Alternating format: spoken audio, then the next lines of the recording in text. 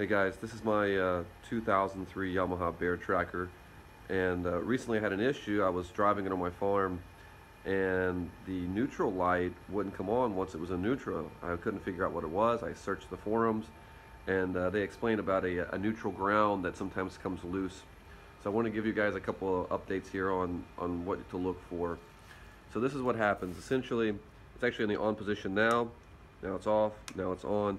Battery's brand new, everything is done. So there's two wires here on the side of the engine. You have this one here, which leads from the ignition down to, you would call it like the transmission. And if I'll get down here to show you.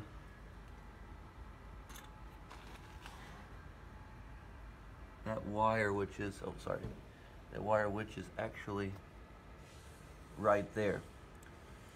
So this wire here, people refer to a lot, actually goes down through here and connects to this bolt right here.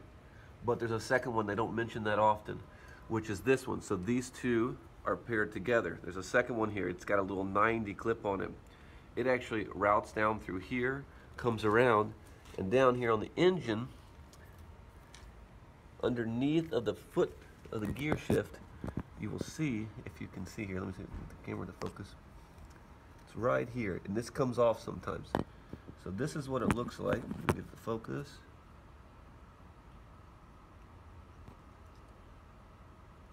It's like a little, I'll show you a little plug like this. They don't refer to this one a lot, and you see how mine's broken here. Some limb or something must have reached up, grabbed it, and pulled it off. But this is what you need to reconnect to a type of, it's a type of nipple. It's hard to see, but it's actually right here on the side of the block, right next to underneath the gear shifter. So all you need to do is essentially, a little easier said than done here, plug this back on that and it will snap on. Granted, your connector is not broken like mine.